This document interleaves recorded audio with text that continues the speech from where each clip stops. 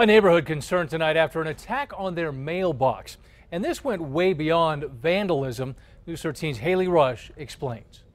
Not only did Levi Woolsey hear the blast in his quiet Rio Rancho suburb, it blew the rivets out, it blew everything out. he also found evidence in his backyard. This morning when I came outside to let my dogs out, there was a piece of metal in the back of my yard which was against the side of my house. He's talking about the explosion that destroyed this community mailbox. Everyone heard the noise pretty much, but no one really thought about a bomb. Neighbors say that's what they were told by investigators. They did use the word bomb. He said it was a bomb.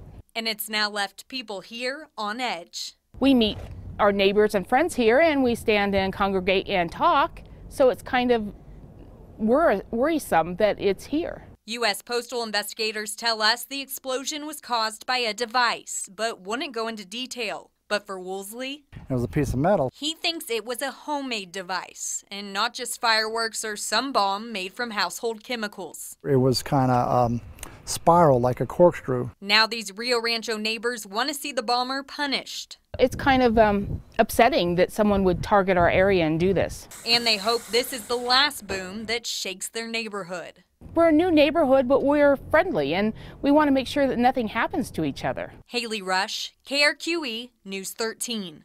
Some neighbors think that kids are behind it, but the Postal Service is still investigating.